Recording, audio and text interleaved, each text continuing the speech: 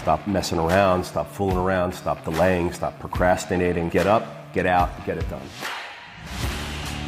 Everything is possible, nothing is a problem, and anything can be overcome. I just get my ass up out of bed, I get my shit together, and I get out and I start the fight. And that will transform you from a mere mortal into a superhuman being.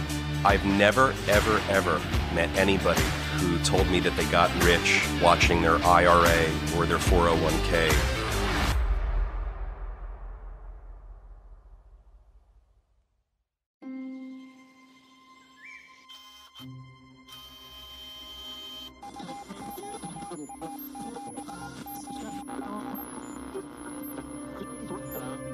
Welcome back, Peter. Happy Wednesday. George, what's up, man? Not too much. It's a beautiful day again, and let's get after it. What are we doing today? Today we're reacting to Will Smith. Will Smith. Oh, boy, you're giving me a Will Smith clip? Yes, indeed. Willard Can Smith. I make a Will Smith joke? Sure, if you want to. I won't do it. I won't do it. He's from Philadelphia. I'm going to give him a break. Yeah, you can do whatever you want. It's your show. And I think he's done a good job of letting it all die down, the dust settling a little bit, because he's been mellow the past bunch of months. Post-slap, he's done an impressive damage control job. What a rough road he's been on since that. Yeah, I don't envy that. But all right, let's see what Will's saying. By the way, before you start it, he always sounds so great, intelligent, like a lot of wisdom. So I don't know what you're about to play for me, but I think he's generally an interesting guy to listen to. No, totally. All right, let's get into it. All right. There's a redemptive power that making a choice has. You know, rather than feeling like you're at effect to all the things that are happening. Options, choices. A choice. Yeah. Right? You just decide what it's going to be, who you're going to be, how you're going to do it. Just decide. Beautiful. And then from that point, the universe is going to get out your way. Beautiful. Man, I mean, so to my point, right? It sounds great. I love this. I could listen to that kind of stuff all day long. And I'm a big fan of options and choices. I feel like people need to make choices and make decisions. And I feel like the more options that are available to us in life, the better life is. I think to me, life is all about options. And I'm always looking to increase the number of options I have with everything on a day-to-day basis. Options, little day-to-day choices and decisions. The more options I have, the better, but I have to know how to make a decision and make that choice and move forward. I'm all for that. You know, he says something. He says, you got to make a choice and the world's going to get out of your way. That's big stuff. That was the part that I wondered if I believe that or not. I'm not sure. I'm not sure I don't. I just need to think about it. Well, the subtext of that, I mean, he's giving this passionate speech about making choices and the world's going to get out of your way. Look, I think we all know that the world is not going to get out of your way unless we make it get out of our way. Yeah, maybe that's what he's getting at, is making the choice. But he's got a lot of energy in what he's saying. For me, what I'm getting from that is be really decisive, be really strong, be really confident, execute, put your power out there. The world's going to get out of your way. I don't think it's like, oh, I'm going to go have a milkshake today, and then the Red Sea parts, and you go get your milkshake. I don't think he's saying that. Do you feel like early on in the day, I feel like the day is easier. Maybe this is what he's talking about. The day is easier for me when I make a bunch of decisions early on in the day rather than hold them till maybe the afternoon or something like that. I think he's saying make decisions. Yeah. Any time of the day. Make decisions. Big, small, early, late, make decisions. Have options available to you. Decide what the best option is. I mean, that's what I get from it. And it's good stuff. You want to read this next tweet this is Casey Miracle. You want me to read this tweet? Yeah. I have to do all the work lately. Well, I can do it if you like. God damn, I got to read the tweets too? This is from Casey Miracle. It's a miracle. It's a miracle. Casey says, know a guy with 1,000+ units, multifamily and single family, all leases are month to month. Anytime a tenant bothers him, he just gives 30 days notice of a rent raise. Calls it his PETA fee. Filters out the bad apples. Would you do this? Why or why not? Oh, man. You're making me talk about another peer's tactics in running their business. Look, we all get a little worn out, no matter what your role in life is and what business you're in. We all get a little worn out at some point. I think what Casey's saying here is that this person just got sick of the phone ringing. So said, you know what? If you're going to call me, I'm going to raise your rent. Sort of a dick move, right? Sounds dickish to me. A little bit.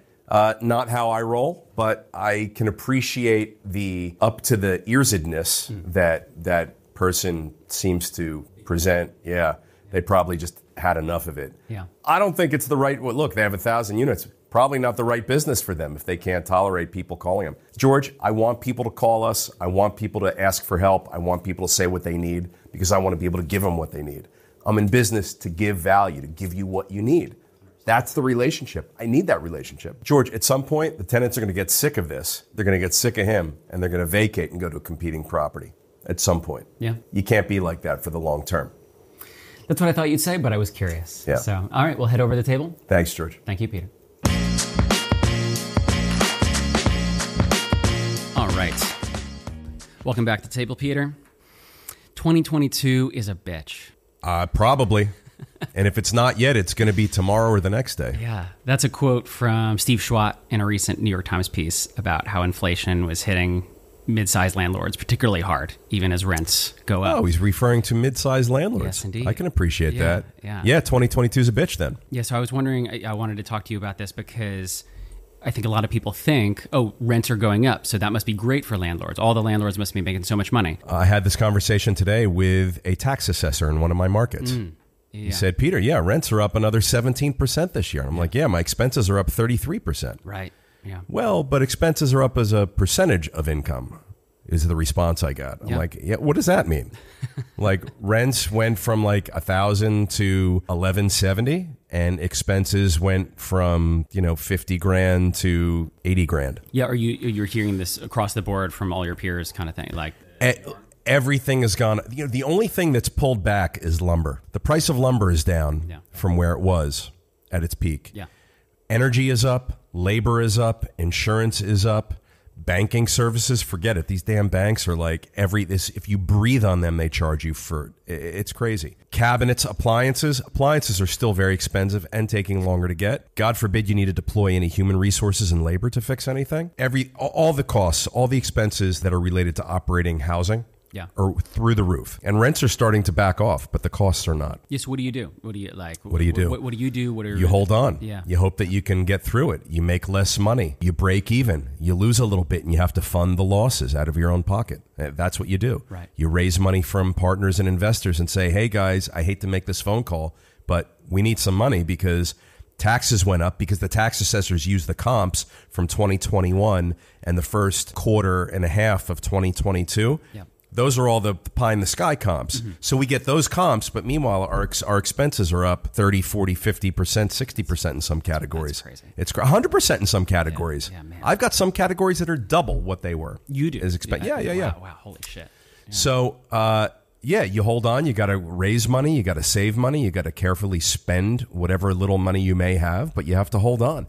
Right now, we've got incomes rising. The labor market the way it is, individual incomes have been increasing for the first couple of quarters of this year, and I think it's going to continue for the next couple of quarters. But as the recession hits a little deeper and a little harder, I don't know what's going to happen to incomes. I've never seen a labor market like this, but I want to be able to charge rents that rise commensurate with incomes. I need to because my expenses are eroding everything that I ever had in terms of profit. And profit's a dirty word. People don't want to know that you're making a profit renting out housing. Look, there's a cost to providing housing to the marketplace. I have a cost. Landlords have a cost. I'd like to have those costs be met. So I'm okay when my profits fluctuate with the market, and maybe sometimes I make a little less, sometimes I make a little more. That I'm okay with because I'm a free market advocate. You know that. I'm willing to play by the rules, by the free market.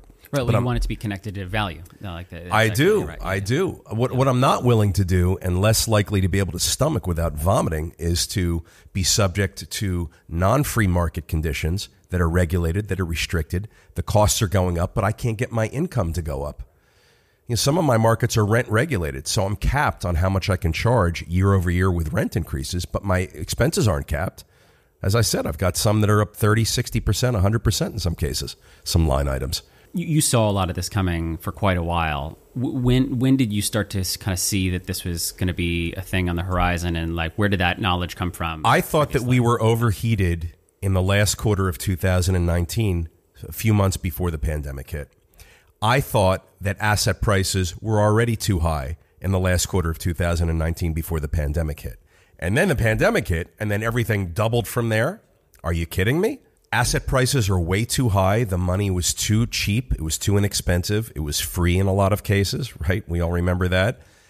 Everything doubled in price. Now it's going to pull back. Where's it going to pull back to? To 2019 or even earlier than that? George, I think it's going to pull back to levels from 2012, 13, 14, 15. Wow. And that's where I'm looking to mark asset prices to. The Chicago Tribune reported that the Biden administration is threatening to block millions of dollars in federal aid to Chicago unless the mayor... Oh, Mayor Lightfoot. Zoning. Yes, Mayor Lightfoot. Yeah.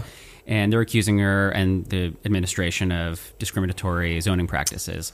From a real estate standpoint, what are your thoughts on that? Well, look, I think you're referring to how Chicago told certain production facilities and manufacturing facilities to relocate to other neighborhoods that were maybe poorer neighborhoods or maybe more Black or Latino neighborhoods. Yep. Yeah. So no one wants to feel like discrimination is part of a public administration's agenda when it comes to zoning, right? No one wants to feel that. That's a bad thing. I don't know the particulars about Chicago. I know that it's tough to find land to build anything on. It's really tough to find land to build housing on. And we need a lot more housing. Chicago needs a lot of housing. Chicago needs a lot of things. It needs safety. It needs... Look, here's what I find ironic about this. I find ironic that the Biden administration is putting the pressure on Mayor Lightfoot and her administration. Because the Biden administration, in my opinion, is guilty of a lot of things as well. We need zoning reform everywhere, not just in Chicago, but we need zoning reform everywhere. We need to make it easier and more likely for developers to build and for new properties to develop and come out of the ground. We need housing, but we need storage and we need commercial places. We need places to park and charge electric vehicles.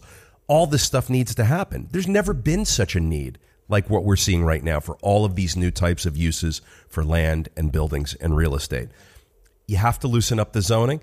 Chicago probably needs to loosen up their zoning and try to find ways that aren't potentially discriminatory. Right. I mean, that's a bummer. Yeah, it's an ugly word. Although I will say in fairness that it can be said that anything is discrimination. I've heard people spin discrimination into like the most mundane and benign of issues. I'm wary of that. But I do think we need to loosen up zoning everywhere. And if Chicago is having an issue on where to put manufacturing and commercial activity, I mean, they need to figure it out. Maybe it goes a little further outside of the city. Maybe it goes into some land that is not zoned for it currently, and they have to make it zoned for it. You have to look at zoning all these cities. We need like the best planners to look at all the cities everywhere in our country and come up with plans. Everyone needs a new plan. When I say plans, I'm talking about city development plans, master plans, and the zoning map. All of that stuff has to get looked at and addressed. This stuff has been on the books for decades, George. Decades.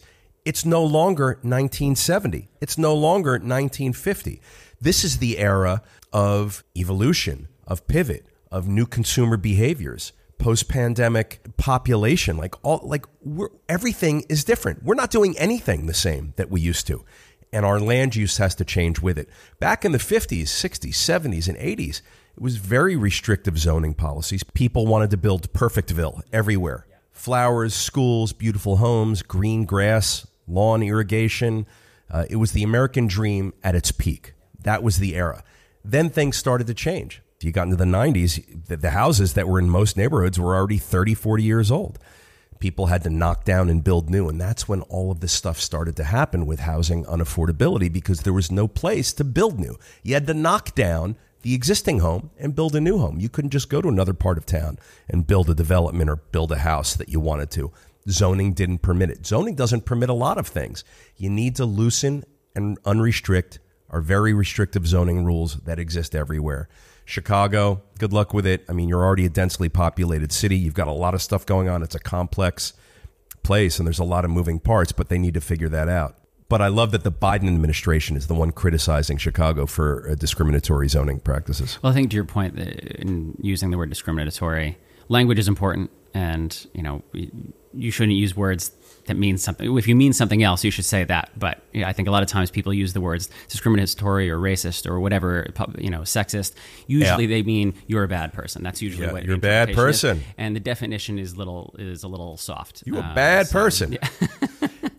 And I would be, and the alternative thought path in me wants to say, I wonder if it's really the quote unquote discriminatory zoning practices that the Biden administration is going after, and perhaps there's not something else going on, and this is just a motivation, subterfuge of sorts. Yeah, I think that wouldn't be unusual. Yeah. So we speak frequently about deal volume in commercial real estate being particularly low right now. Volume is low. Crickets. Quite a few times. You got any deals for me? I don't. I'm sorry, but if I have any, I'll give you a call. This recent article by PropMoto suggested that this is partly due to the difficulty of establishing market comps, like market value through applicable comps, essentially. They were talking about earnouts, which I had never heard of. So I had to kind of look into it, get into it. But what are your thoughts on earnouts as when you say earnouts, are you saying like a seller is selling a property and it's part of the negotiation with the buyer on how it gets paid? Yes, yeah. And so then over time, if the kind of economic occupancy is what the seller says it's going to be, that it, changes. Wow, is that a thing? Because I haven't experienced that yet, although I would love to. I would love to find a seller that's willing to let me pay them out over time, contingent upon performance. Right. That would be great. Yeah. Well, and I can get into a property for less. And and that's they're talking about that risk of you have to make sure that the clauses are tight enough so that the buyer doesn't then purposefully cause vacancies and lower economic. It sounds creative to me. Yeah. It sounds like if you can get that as a buyer, then that's great. Yeah. I don't know that we're in that kind of market because even though interest rates are high and deal volume's very low, I don't know. I mean, I would never be a seller. Right. And say, pay me a little now, pay me a little next year, pay me a little the year after that. Why would I do that? Right. Maybe someone's going to figure out some tax advantageous reason for doing that. Yeah. But look, as soon as that deed transfers, I, as the seller, have to pay full vig on taxes. I don't get to pay taxes a little bit now, a little bit next year, a little bit the year after. I have to pay all of the taxes now, while you pay me a little bit of the money now. It's not really striking me as something that would be astute, but hey, as a buyer, I'm going to try that. I'll try and convince my sellers to let me pay them over time. Yeah, I thought it was an interesting. I had never heard of that suggestion before, and so I don't know if that's actually a real suggestion or something that somebody ideologically. I think that's a suggestion made by someone who yanked that one out of their sphincter. I'm not seeing the real application in that. Yeah. I don't know. Yeah, I just not in my markets. Yeah, all right, we'll pat that and put it aside. Maybe in the swamps of Mississippi, a seller would be able to do that because it's better than owning property in the swamps of Mississippi. Yeah. But I don't see it. Our real estate sellers, give us a call. Let us know. Bloomberg claims in a survey recently that $100 million a year are spent on useless meetings. Just $100 million on useless meetings? Yeah, it could be more. I think it's just... Could be. Yeah. Oh, I bet you it's 1,000 times that. Yeah, I would imagine. I think it's $1 billion is wasted in useless meetings. Because you have to factor in people's time. You have to assign some hourly rate to people's time. You have to factor in all the connectivity and oh my God. You know what would make meetings go so much better? What's that? Give it a little bit of thought before you go into the meeting. Like, what do I need to get out of this meeting? Write down the 3 or 5 or 7 things that you need to get from this meeting. Walk into the room, say, hey, Bob, I'm hoping to accomplish this with you today. I need to do that. And then you get to it. And you work towards that list of things. And I go to meetings and the small talk and the fake laughter and and people trying to make jokes so that I laugh so that everyone feels comfortable. Yeah. It's such a waste of friggin' time. Yeah, how do you design a meeting to be efficient and effective? I go in prepared. Yeah. I know what I need out of it. I know what I want out of it. I know what my other person in the meeting needs and wants out of it. I just go, I give, I get. Thanks. Have a nice day. Love you. Bye. Yeah. What's so difficult? That's the way. And then I got to get out of that meeting. I got to get back to work. I got to go produce and earn and grow and whatever I got to do. Stretch. I bought a stretch thing for my hamstring. I do a lot of stretching. That's amazing. Yeah, it's great. When you're not running a meeting, is there a way that you can kind of force it in a direction of more efficiency? Yeah, when I'm not running, when it's someone else's meeting and I'm there, I have all sorts of little tricks that I do. I'll start to cough and then I'll make my presence known, and then I'll start to jump in and say, I agree, yeah, okay, no, wait, just little nondescript little phrases and words. And then all of a sudden the attention turns to me because the room thinks I have something really important to say. And then I say it. And then the meeting's over. Right. It's great. Yeah. But try that. If you feel like you're at a meeting and it's not going the way you need it to and it's dragging on and people are BSing around and flapping in the breeze. Just try making little noises. Cough, bang on the desk, whatever. Make little phrases. Yeah, I agree. Yeah, okay. And then get into it. You're going to get everybody's focus right on you, and that meeting's going to be over in 20 seconds once you get out what you need to get out. Yeah, I love that. That's great. 100 million. Bloomberg says 100 million wasted on unnecessary meetings. Yeah, one other thing before we move off meetings is how often do you find you need meetings throughout the week or daily? Like a lot. What is that schedule like? A lot. It's all over the place. And is there a duration that is consistent, or is it as quickly as possible? Yeah, dependent. Yeah. I don't want to hang out. You don't want to hang out. We're not getting beers and hot dogs. Like, we need to get the meeting done, and we need to go as quickly as possible. People use meetings for, I don't even know what they do in these meetings. I want to talk about Hawaii. I'm fine. How are you? Hawaii. I didn't expect that. Hawaii has both the highest median and highest average home prices in the nation. Really? Not Connecticut? No, not Connecticut. I think Connecticut is the county, right? Like New Canaan, I think, is definitely the most expensive county in the country. The policymakers in Hawaii have long blamed this on outsiders coming in and buying houses. But a recent study came out and shows there's no meaningful correlation between What do the policymakers say the outsiders are doing? Just simply buying property at market just rate? That the volume of outside buyers and tourists are causing these rates to go up. Oh, is this going to be a conversation like we had with Canada that restricted purchase from foreigners? I think it's a little like that, yeah. Like if you don't live in Hawaii, you can't purchase property because it's gotten too expensive? I think a lot of policymakers are pushing for that. And this study is showing there's no correlation between that. Of course there's no correlation. Yeah. Because it's a free market. Yeah. Yeah, do findings like this encourage you that people are waking up to that reality, or do you feel it's just frustrating that this conversation has to be had at all? It's frustrating that the conversation has to be had at all. Yeah. I don't think people are waking up. I think people are in denial. It's bananas to me that people don't realize that everything in life, including housing affordability, is completely dictated by supply and demand. That's it. There's nothing else. If you have a low supply and there's a high demand, your housing prices are going to be very high. Hawaii. Outside investors don't have different kinds of money. What does it even mean, an outside investor? Someone that doesn't live in Hawaii that wants to buy property in Hawaii? Exactly. Hawaii needs people to buy the properties and pay the high prices because they get transfer taxes and they get property taxes and they get all sorts of... There's a whole industry of people that thrive and live and survive off of real estate sales and investors and home buyers and title companies and inspector. Like, they need that. They need the markets to be fluid and active. And they don't need restricted markets. I'm not that familiar with Hawaii's zoning policies, but I know that houses are expensive there, and I know that people from the West Coast like to go there and buy the expensive homes. God bless. If they want the properties to be less expensive, figure out how to zone for more properties. Figure out how to build affordable housing. I mean, we need housing of all income types and all product types. So the expensive stuff, the inexpensive stuff, the medium stuff, we need it all. Hawaii needs it all. I want to talk about the first 90 days of a deal. Obviously, we talked about... After I close on a deal, the first 90 days? Yeah, I know. We said volume is low right now, but you've done hundreds, maybe thousands of deals over the course of your career. When you lock up a multifamily deal, what are some commonalities in those first 90 days that you have to run through and execute on? And just want to be clear. Are we talking about when I get it under contract or I've already closed and I own it? Under contract. Under contract. Yeah. The second you lock a property up under contract, the clock starts ticking. Your due diligence period starts. If you have a financing period, that usually runs concurrent with due diligence. It's a 3-ring circus, George. Hopefully you have a seller that's a professional seller that's organized that can just funnel all this stuff to you in a data room or something like that. You got to get your hands on the meters, the utility accounts. You have to get all the third-party reports, appraisals, environmental reports, engineering reports, physical needs assessments. They're all going to come in and tell you what's right and what's wrong with this building. You have to interview tenants. You have to get the download from the seller on who's what in this building. I mean, you have to figure all that out. You have to get your zoning analysis. All this has to happen in 30 days or 45 days or 15 days, whatever, but fast.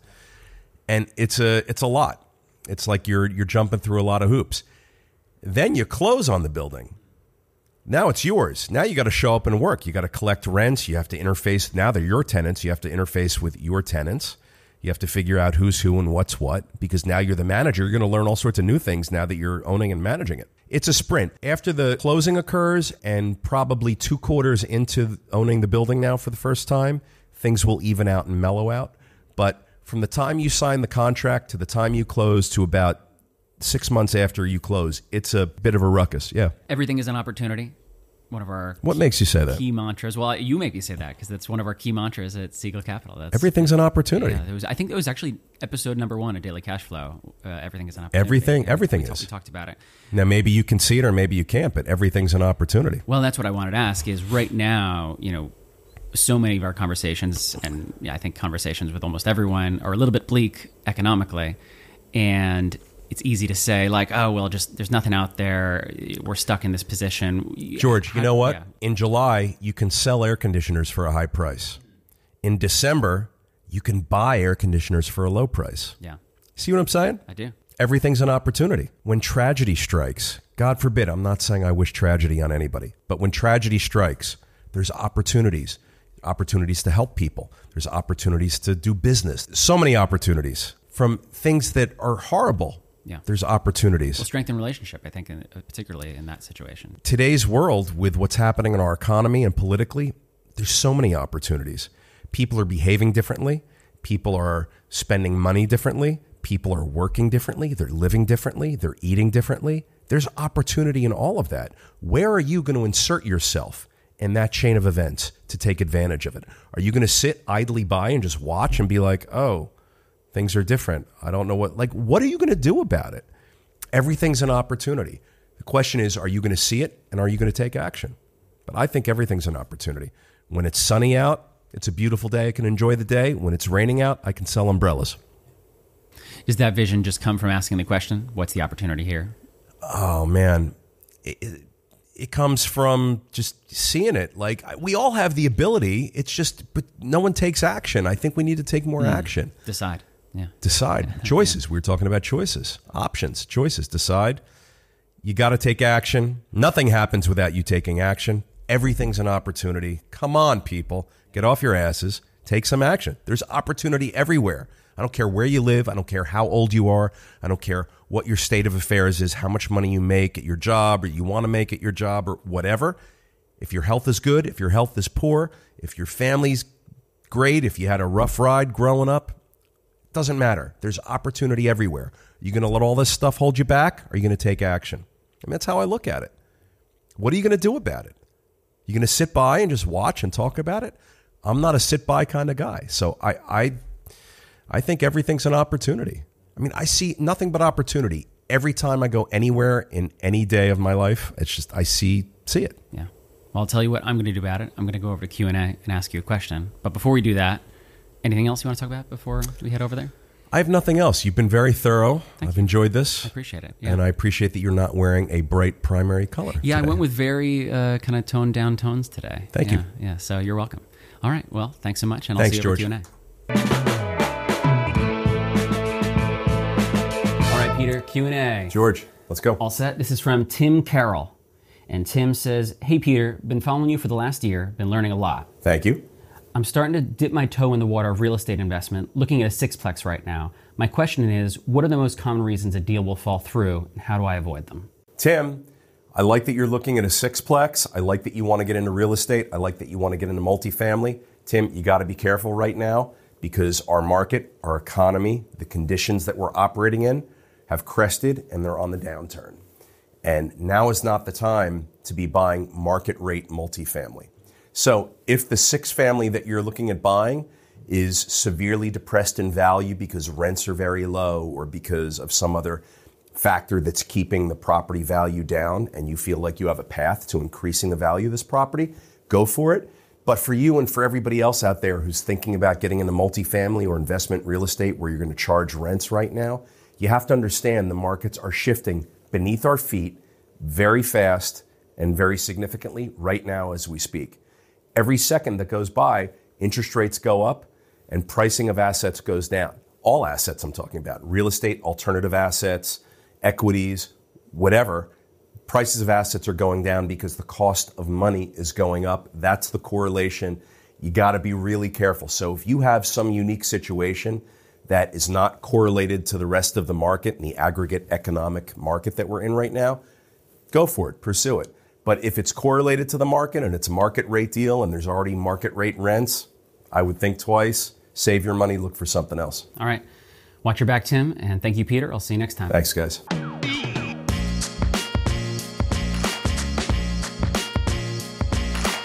If you like what you just heard, you can subscribe to The Daily Cash Flow on YouTube, Spotify, Apple Podcasts, or wherever you listen to podcasts.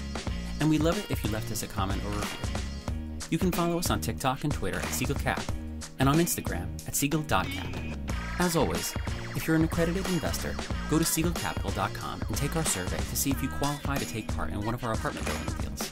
That's SIEGEL Capital.com.